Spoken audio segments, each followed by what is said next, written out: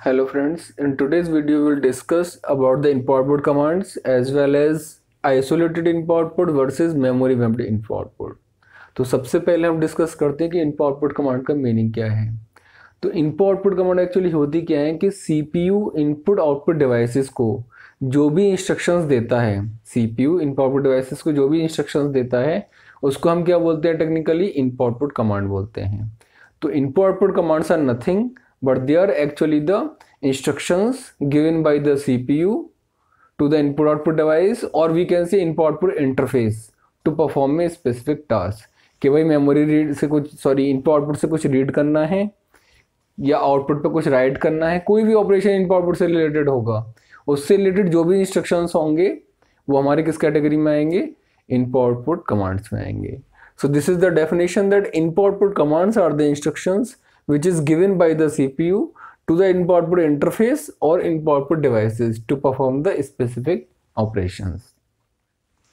अब आता है कि इनकी टाइप्स क्या क्या होती है, कितनी टाइप की होती हैं आपकी इनपुट आउटपुट कमांड्स, एग्जाम में पूछ लिया जाता है। तो सबसे पहले आती है कंट्रोल कमांड।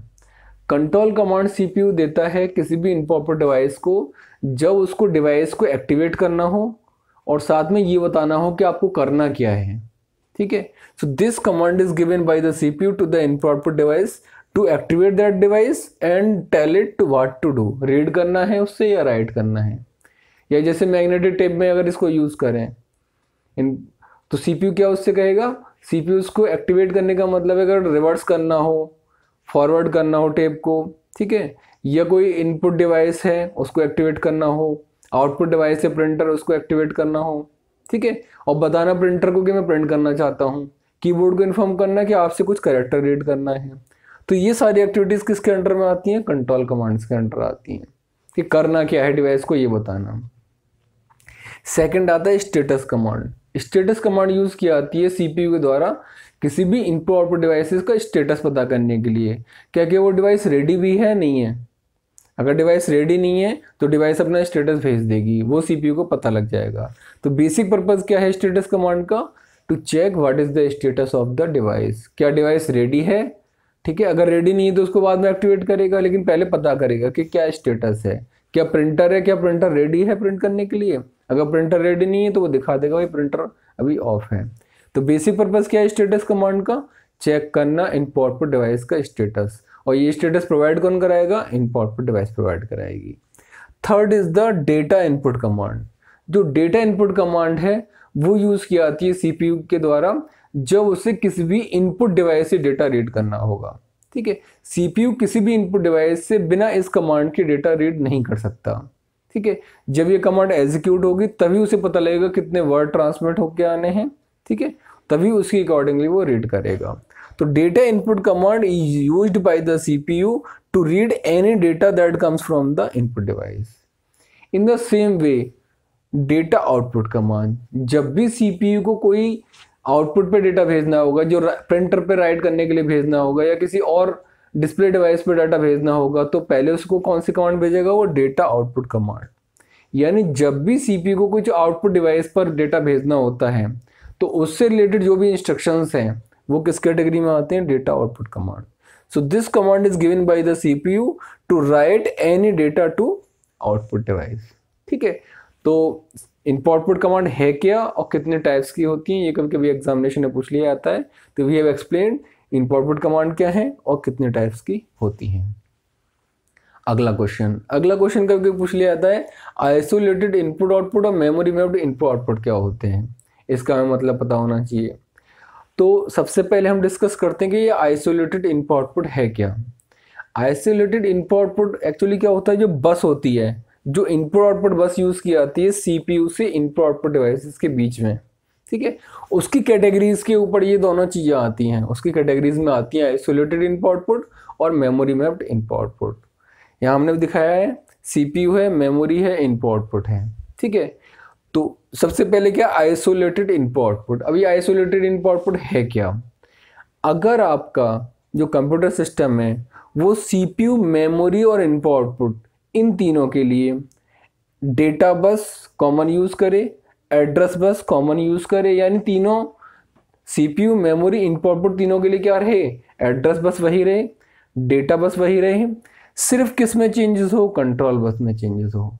यानी इनपुट आउटपुट डिवाइसेस के लिए कंट्रोल सिग्नल्स अलग हों और मेमोरी के लिए कंट्रोल सिग्नल्स अलग हों, दोनों के लिए क्या हो, एक दूसरे से आइसोलेटेड हों। तो उसको हम क्या कहते हैं, आइसोलेटेड इनपुट आउटपुट बस। ठीक है, तो आइसोलेटेड इनपुट आउटपुट का मतलब अगर आपका सिस्टम सीपीयू, मेमोरी और इनपुट आउटपुट इनके लिए एड्रेस बस और डेटा बस तो कॉमन यूज कर रहा है, लेकिन कंट्रोल बस अलग यूज कर रहा है। यानी मेमोरी के लिए मेमोरी रीड और memory write control signal use करेगा, कंट्रोल लाइन यूज करेगा, और इनपुट आउटपुट डिवाइस के लिए इनपुट आउटपुट रीड और इनपुट आउटपुट राइट यूज करेगा। ठीक है, तो आइसोलेशन किस में है, मेमोरी में और इनपुट आउटपुट में। किस पॉइंट पर, सिर्फ कंट्रोल बस के। ठीक है, बाकी सबको सेम होता है। तो वही लिखा हुआ है, आइसोलेटेड इनपुट आउटपुट में एड्रेस और डेटा बस तो कॉमन होती है, लेकिन कंट्रोल बस क्या होती है, डिफरेंट होती हैं। मेमोरी के लिए मेमोरी रीड मेमोरी राइट होता है contour lines, input output device के लिए इनपुट आउटपुट रीड और इनपुट आउटपुट राइट होता है। यहाँ डायग्राम में भी दे सकते हैं, ये सीपीयू है, ये मेमोरी है, ये इनपुट आउटपुट डिवाइस है। डेटा बस में देखिए सभी कनेक्टेड हैं डेटा बस से, एड्रेस बस से भी सभी कनेक्टेड हैं। ठीक है, देखिए ये सीपीयू कनेक्टेड है डेटा बस से, मेमोरी कनेक्टेड है, ये इनपुट आउटपुट कनेक्टेड है। ऐसे एड्रेस बस से देखिए, ये सीपीयू एड्रेस बस से कनेक्टेड है, ये मेमोरी कनेक्टेड है, ये इनपुट आउटपुट कनेक्टेड है। लेकिन कंट्रोल क्या है, कंट्रोल लाइन सबके लिए अलग अलग है। इनपुट आउटपुट वाला तो इनपुट आउटपुट रीड और इनपुट आउटपुट राइट की जो कंट्रोल लाइन है उससे कनेक्टेड है। देखिए इससे मेमोरी कनेक्टेड नहीं है कहीं भी, इनपुट आउटपुट रीड और राइट से। लेकिन सीपीयू तो, क्योंकि सब सीपीयू तो सबका जरूरत पड़ती है सब जगह सीपीयू की, तो सीपीयू तो इनपुट आउटपुट रीड राइट से भी कनेक्ट होगा, सीपीयू मेमोरी रीड राइट से भी कनेक्ट होगा। लेकिन जो मेमोरी है वो सिर्फ किससे कनेक्ट रहेगी, अपने वालों से, यानी कि मेमोरी रीड से और मेमोरी राइट से।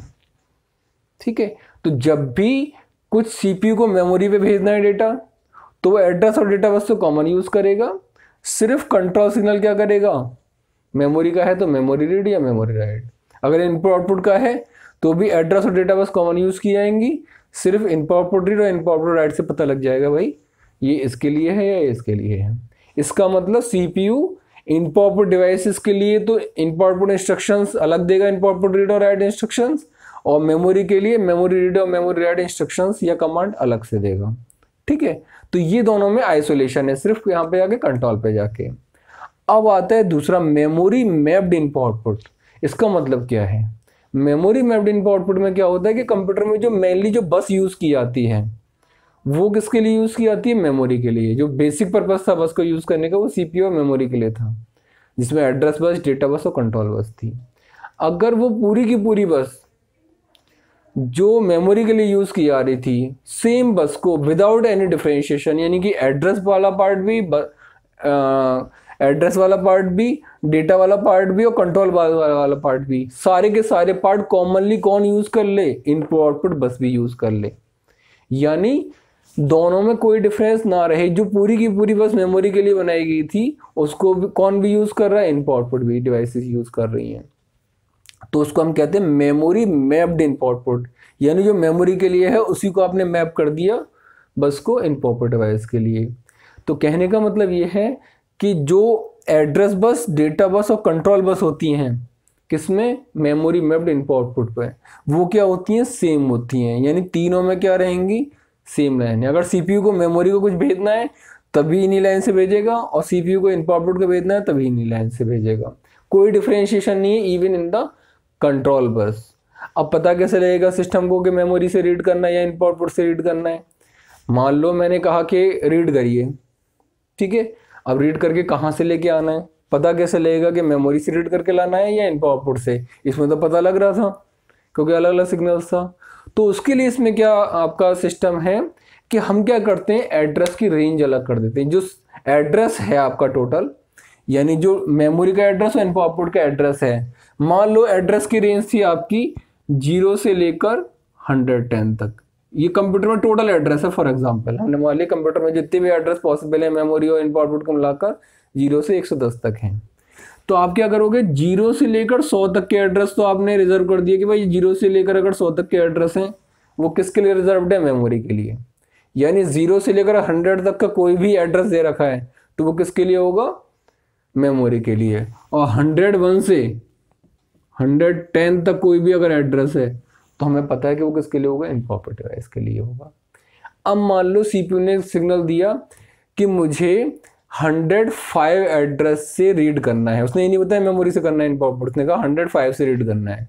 तो सिस्टम जब जाएगा 105 पर तो 105 पे उसे क्या मिलेगा, इम्प्रॉपर डिवाइस मिलेगा, तो वहां से रीड करके ले आएगा। मान लो दूसरा आता है कि 50 लोकेशन पे जाकर राइट करिए। अब पता कैसे लगेगा 50 लोकेशन पे किस पे राइट करना है, तो 50 लोकेशन किस कैटेगरी में आएगी, मेमोरी कैटेगरी में आएगी। तो ऑब्वियसली वो क्या करेगा, 50 मेमोरी लोकेशन पे जाके राइट कराएगा। देयर इज नो रिक्वायरमेंट ये बताने की कि वो मेमोरी है या इनपुट है। एड्रेस की रेंज को ही हमने क्या कर दिया, जो रेंज थी उसी के दो पार्ट कर दिए, एक पार्ट रिजर्व कर दिया मेमोरी के लिए और एक कर दिया इनपुट आउटपुट के लिए। मेमोरी के लिए ज़्यादा होता है क्योंकि मेमोरी में ज़्यादा लोकेशन होती हैं, इनपुट आउटपुट डिवाइसेस कम होती हैं, इसलिए इनपुट आउटपुट के लिए कम एड्रेस स्पेस रिजर्व करते हैं। तो इस तरीके से हम मेमोरी मैप्ड इनपुट आउटपुट का में भी उसी सारी चीज़ का यूज़ कर लेते हैं। एडवांटेज सबसे बड़ा इसमें क्या मिलता है, एडवांटेज ये मिलता है कि आपकी जो सेपरेट कंट्रोल सिग्नल यूज़ कर रहे थे जिसकी वजह से सिस्टम की कॉस्ट बढ़ रही थी, वो सिस्टम की कॉस्ट रिड्यूस हो गई। कुछ करने की जरूरत नहीं, सब कुछ सेम यूज़ करिए जो मेमोरी वाला है, अपने आप एड्रेस रेंज के डिफरेंशिएशन से सिस्टम को पता लग जाएगा। तो इसका नाम आइसोलेटेड क्यों था, क्योंकि कंट्रोल सिग्नल आइसोलेटेड थे। इसका नाम मेमोरी मैप्ड क्यों है, क्योंकि मेमोरी के लिए जो बनाई गई थी एड्रेस डेटा कंट्रोल बस, जो सिस्टम बस थी, वही आपने एज इट इज सब कुछ कॉमन किसमें यूज कर लिया, देखिए इनपुट आउटपुट डिवाइसेस ने भी यूज कर लिया। ठीक है, तो इस तरीके से जब हमारा इससे ही काम चल रहा है तो हम इस कॉस्टली मेथड को क्यों चूज करें। So this is the basic difference between isolated input output and memory mapped input output. I hope now this concept is clear to all of you. Thank you so much. If you like this video, kindly share and subscribe. Thank you so much.